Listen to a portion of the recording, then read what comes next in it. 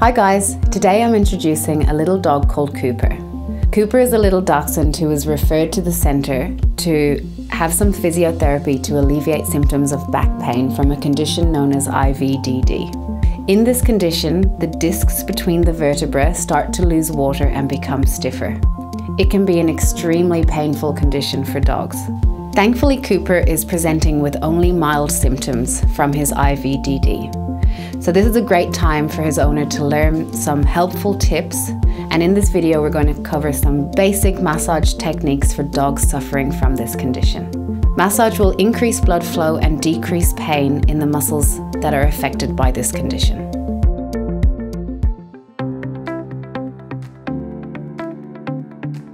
Signs of mild IVDD include excessive curvature in the back, yelping, panting, pain along the spine, reluctance to exercise, difficulty jumping or moving on the stairs. The structural changes that occur in a dog's spine as a result of this condition can cause their muscles to get very tight and sore. Massage is a great way to relieve pain and help keep your dog comfortable. Starting at your dog's shoulder blades, identify where the midline of your dog's back is. Do not put direct pressure on the vertebra at any point, but gently feel for the spine as a landmark. Then measure 1 finger distance out from the center of the spine to the left and to the right.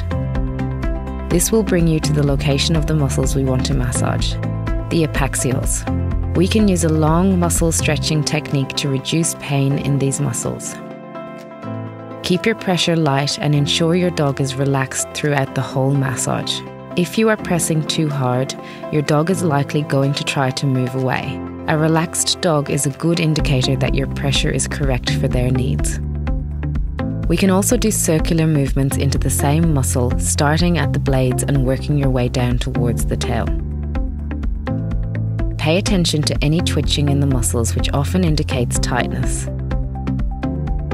You can lighten your pressure in these areas.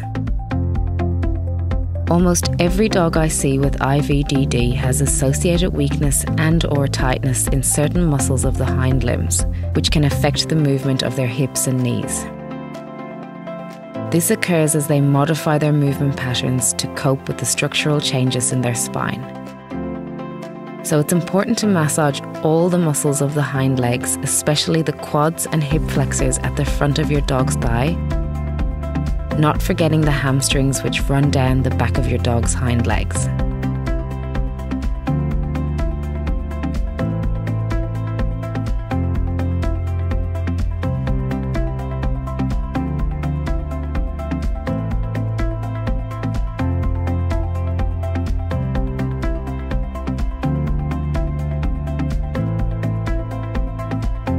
Thank you for watching this video. Please like and subscribe if you wish to see some more.